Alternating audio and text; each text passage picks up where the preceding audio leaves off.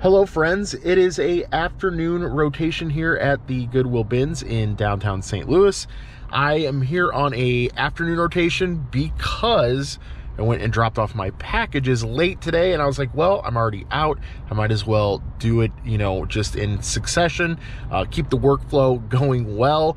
And honestly, it's kind of worked out both ways. Either I do my packages late at night, right before I go to bed, and then I have my packages ready to go in the morning for the morning rotation, or I do it like I did today, where I do my packages sort of after lunch and then come to the bins after I drop off my packages, because it's literally on the way. But enough rambling, let's get inside, let's grab a bag, let's grab our gloves, let's get to it.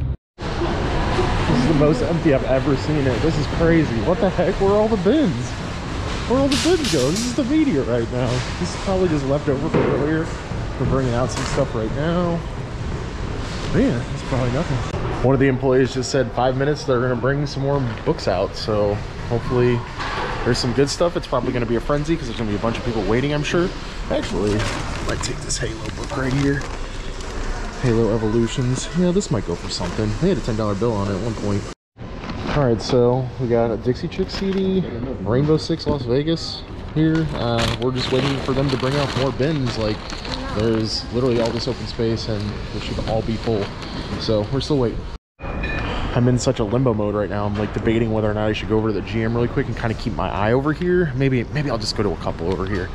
Just go to a couple and just kind of keep glancing back and see if they put out some more bins or roll some more out. So they finally put out all the bins in the media. However, the one guy that came out, he was like, "You guys looking for video games?" We were all just ears perked up yes, we are.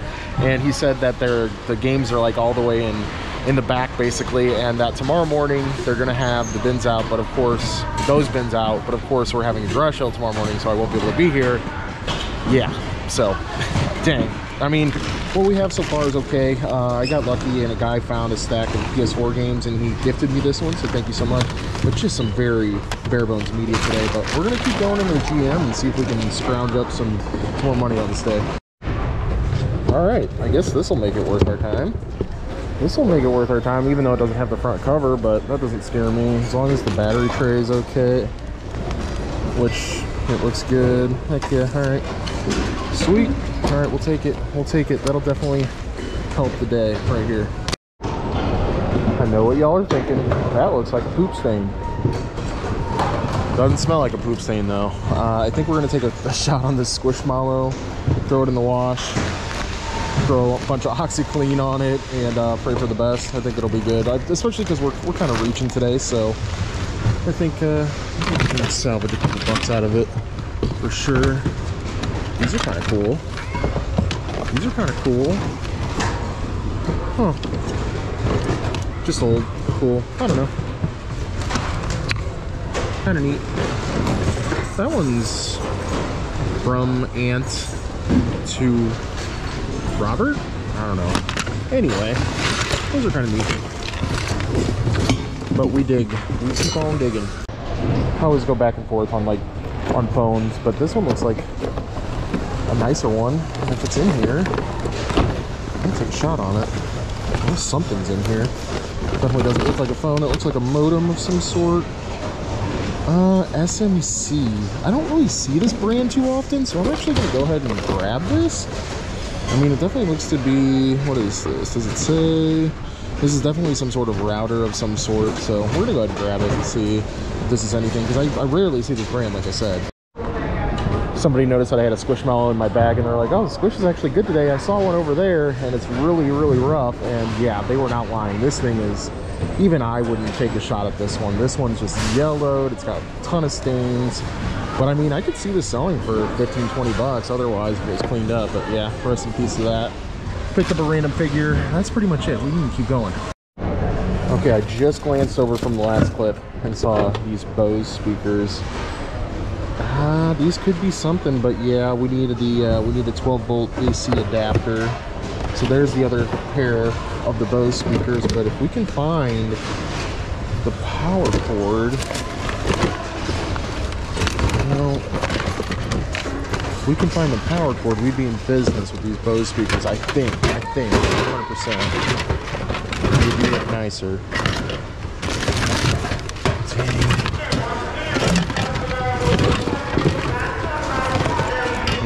that. Dang, man. That sucks. That sucks. Definitely probably be worth something, but yeah. Looks like we're leaving them. Oh, I didn't even notice. They were actually computer speakers. So maybe I'm off base because their computer speakers are probably not worth as much, but who knows. This looks like a very specialized hammer. I'm not 100% sure what it's for, like that little gap right there. Genuine hickory wood, mint craft, kind of a fancy name, so I'm gonna go for this, guys. Let's definitely look this up.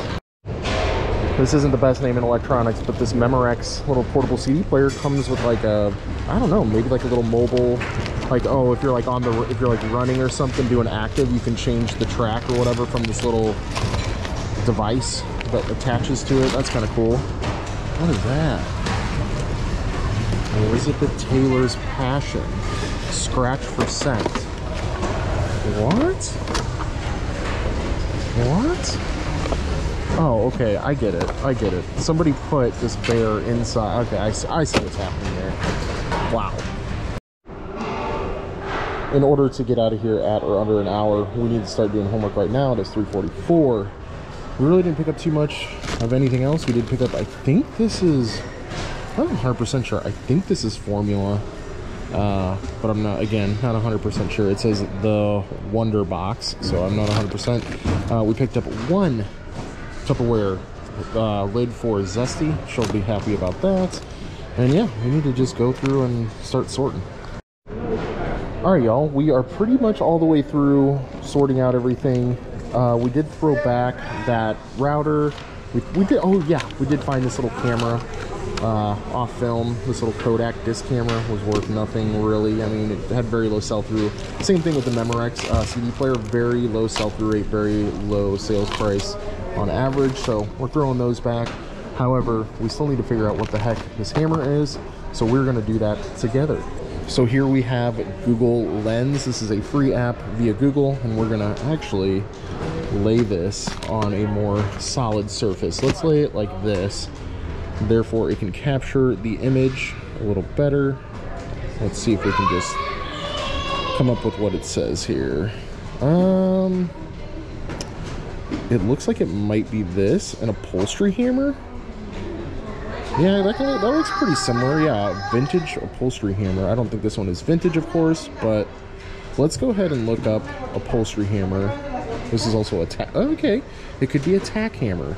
Let's look up tack hammer first. That actually looks a lot closer. So tack hammer. Let's just see what we see in general. Okay, kind of close. Kind of close. Yeah, that one looks kind of close. Okay, let's actually search the brand along with it. Let's do Mint Craft. It's very hard to type with one hand, but Mint, not, there we go. Craft, Mint Craft. Okay, nothing came up for that. So the Google search proved nothing. I went ahead and searched Mint Craft. It also had 7 ounces on the other side here and right there, and no results for Mint Craft 7-ounce hammer as well. So I'm just gonna go ahead and say that this is probably sort of an off-brand or whatever, but I mean, I don't have this in my arsenal of tools at home, so this is gonna be a personal buy. And we know how much it weighs, so we know we're gonna pay, you know, around $1 to $1.25 for this thing.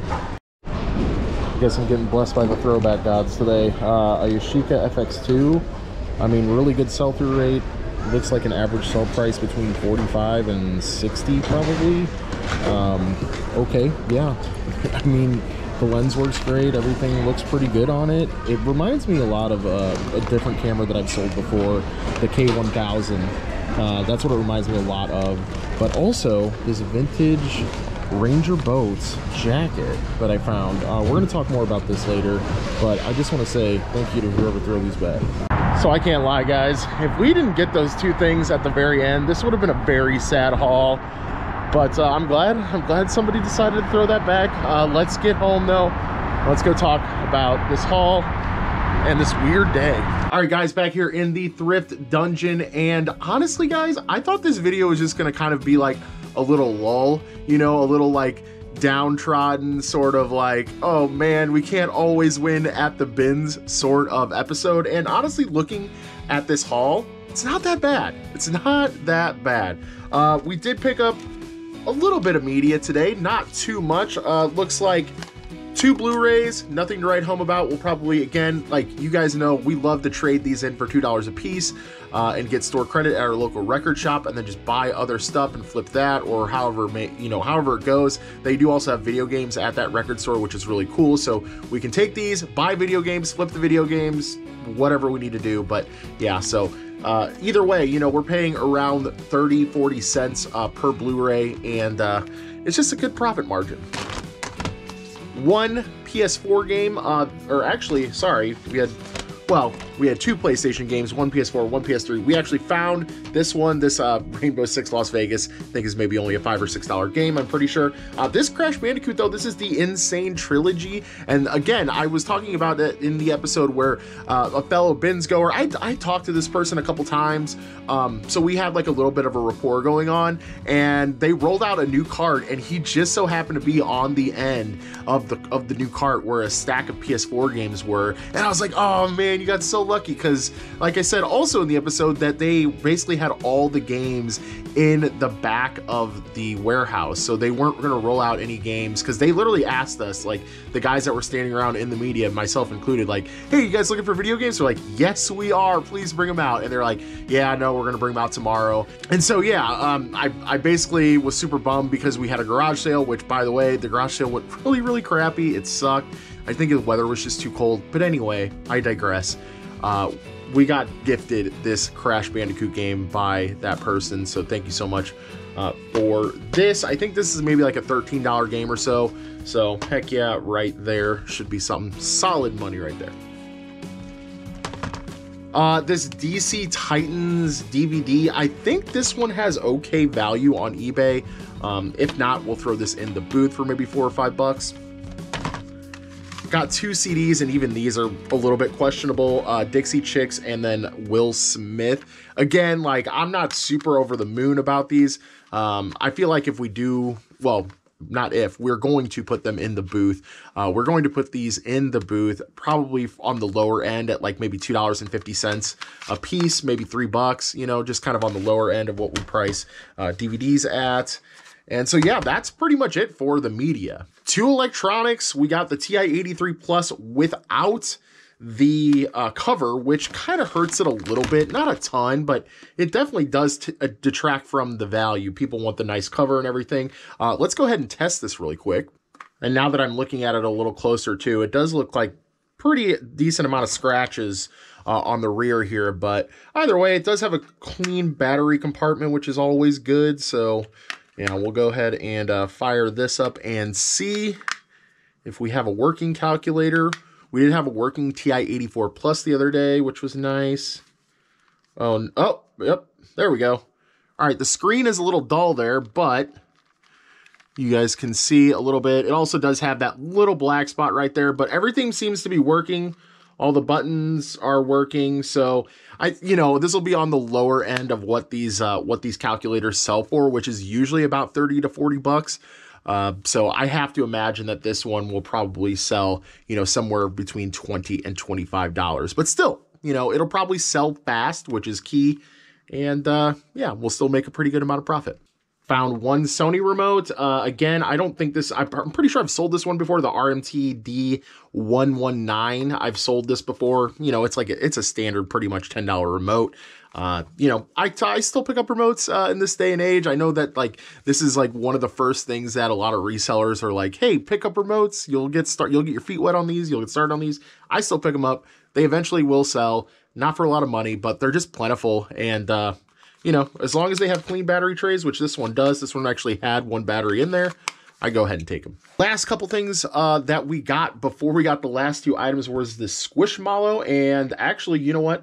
Let's go ahead and get this in the wash. I'm going to show you guys how I wash my plushes. So I've got these things called garment bags. These are for more delicate clothes, but I use them for plush. So I'll use for a smaller medium style one. I've got that, and I'll just throw that in there with a little bit of OxyClean. So just a smidge of powder OxiClean right inside the bag. And then I'll zip that up. Bam, one done. And then, of course, for bigger ones, I've got a bigger bag. We'll throw this one in there again.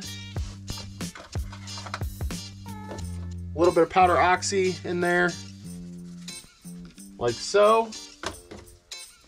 Zip this one up, and then we throw them in the wash and make sure that they're on the, well, for mine, it's called hand wash, but make sure you wash it on a delicate cycle. I also use very basic Costco brand, you know, it could be Walmart brand, just very, very basic detergent as well. Nothing fancy. And yeah, I just do hand wash or delicate and then allow them to air dry, and that's it. And we have the formula. I made sure that it was still sealed inside the package there. It looks like the fever, you know, the crazy price gouging that was going on with formula has gone down, so I feel better morally and ethically selling some formula on eBay. So we'll probably get like 30 bucks or something out of that. I think that's what it was for the Wonder Box. Yeah, there it is. The Wonder Box was going for about 30 bucks. And the last thing before we found somebody's throwbacks was the Tupperware lid. Dun da da da. Yes, very crazy, I know, but this is super clean. We have a big old collection of Tupperware lids that we like to keep around so we can match up with other Tupperware that we do get in from whatever way. But yeah, to reiterate, guys, I mean, always check people's throwbacks. I cannot stress this enough. The first thing I found was this Ranger Boats Flippin', Arkansas. I think this is where Ranger Boats originate from. I know they're somewhere in the Midwest, if I remember correctly. I'm not 100% sure, but Ranger Boats is a really popular brand of fishing boats. So yeah, this is the only reason that I even picked this up, but it says, yeah, Redman All-American Press on the side here. I did find one exact comp on eBay. I believe it was going for 40 bucks. So yeah, I mean, just a really cool piece. It looked like it had a older style tag on it. It was made in Singapore, so not made in USA, but still, you could definitely tell it had a little bit of age. It does have some very light staining on it, but that doesn't scare me. I mean, if we have to oxy bath this, I think it'll be fine. There's like a little bit right there, but even if we were to sell this as is, I think we could get 30 bucks out of this thing. And then right here, what reminded me so much of the K1000 is this Yashica FX2, and it really is very, very similar of a camera, just super heavy duty, very basic, down to the point, you know, film camera. Like this is it, you know. Just you could just tell that it, just by the weight of it, is a really good build quality, like the K1000 is as well. Just a really solid, you know, all-around camera. Of course, it's always a bonus that it came with a lens, and the lens itself doesn't look like it's anything super special or anything like that, but the fact that it came with a lens is always good. The lens itself also looks like it's just quality made. I think this is the kit lens, the lens that came with the camera, but don't quote me on that. I don't know 100%. But, you know, it does cycle through and everything. Smooth as heck. I mean, everything is working on this guy. I don't know if I can get the rewind. There it goes. Yeah, rewind's working. Like, I mean, everything is just working so solidly on this thing. So again, I don't think this commands nearly as much money as the K1000 does, but I still think we can get 40 bucks out of it. And the moral of the story here is, you know, we were looking at like what, you know, maybe a $40 to $50 day before these two items. And with this on top, I mean, we're looking at adding another, you know, probably $60 net between these two items. Granted, this Ranger's, the Ranger boat jacket will probably sell a little bit slower, but this will sell a little faster. But still, I mean, an extra $60 net profit just for looking at somebody's throwbacks while we were waiting in line.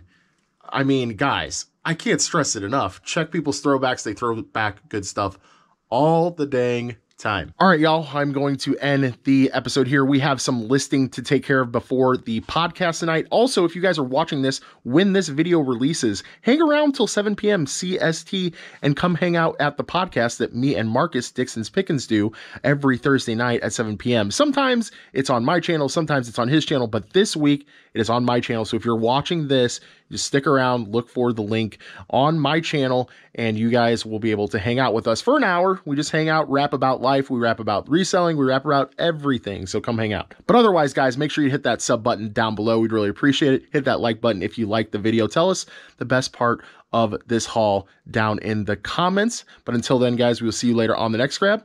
Bye for now.